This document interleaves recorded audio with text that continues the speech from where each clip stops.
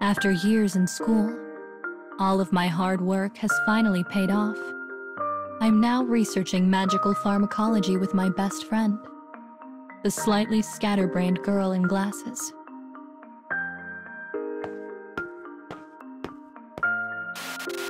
Everyone in our class approaches their research carefully. That's because each month, the teachers look over our work and evaluate its merits. Knowing this, I dive into my studies with gusto.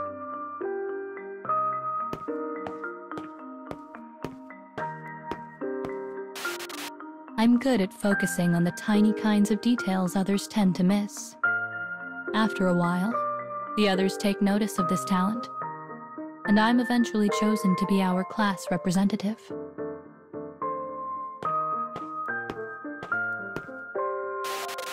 But while I usually try to do everything myself, my best friend is always reminding me, try to work with the others. So I decide to give it a shot. For her.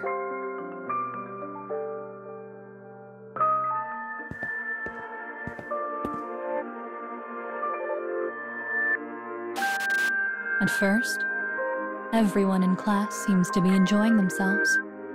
But as the days go by, the others start to get more and more worn down. I find this terrifically disappointing, because it's not a lack of talent that holds them back. It's a lack of effort. But soon they begin to drop out of class, one after the other, after the other. Eventually, the only students left are me and my best friend. I can tell this stresses her out. But the harder she works, the more nervous she gets, and her work soon begins to suffer. One day, I turn to her and put a calming hand on her shoulder. "Hey," I say, "you're going to be all right. We're almost through this, so just stay focused."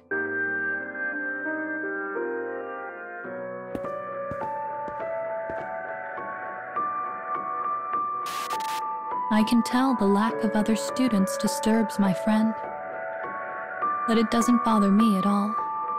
I've never needed outside sources for motivation, and I won't ever give up on a task before seeing it through to the bitter end.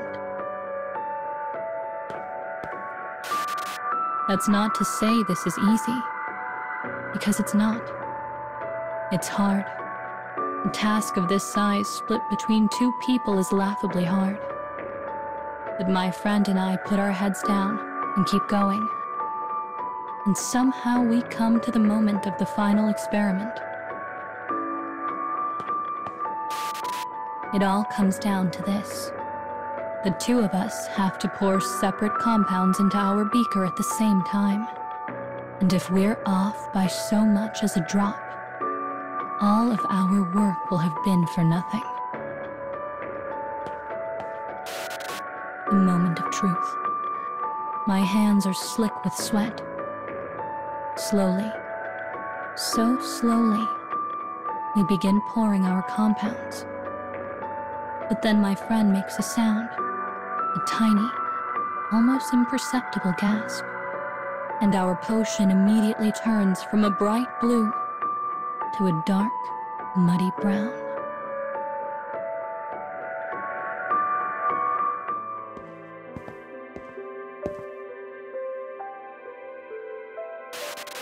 Later that night, I knock on my best friend's door, and while I know she's in there, she refuses to answer. "Hey," I say finally, "come on, we have to try again."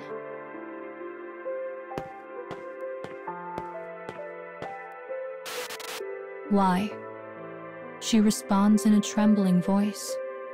"You're so good, and I don't understand any of this.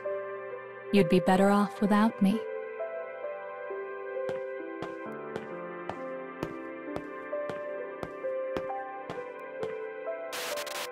You're right, I say bluntly.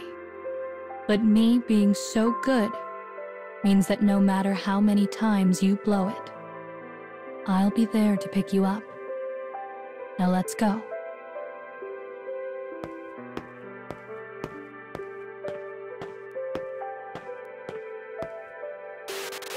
The door creaks open, and my friend's face appears. She wipes absently at tears with one hand and puts her glasses back on. Then, grasping her other hand, I drag her back to the lab.